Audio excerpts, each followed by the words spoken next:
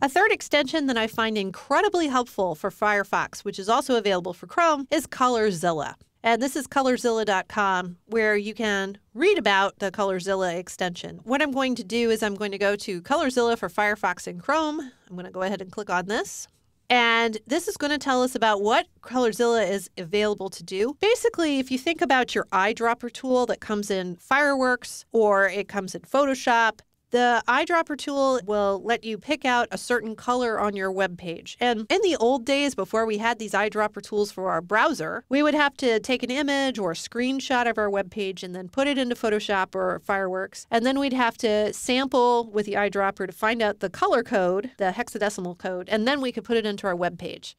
Well, what ColorZilla does is it gives you this eyedropper tool, and you can sample the color right here inside of your web page to get that hexadecimal code, and then you can just go right on with your coding. That way you can save all that time of opening up another application so you can figure out what color you're looking at. So I'm going to go ahead and install ColorZilla 2.8. Disallowed it, so I'm going to allow it. There we go. And then I'm going to install now, and I'm going to restart Firefox. There we go. So ColorZilla is now installed. And the way that I would use ColorZilla would be I would right-click on my web page, and ColorZilla will be here in my contextual menu. If you're on a Mac, use a command click. And I can pick my color picker from here. So gosh, it looks just like Photoshop, doesn't it? What I can do now is I can use my eyedropper here. I can select another color here right from my color palette. So that's a very helpful thing.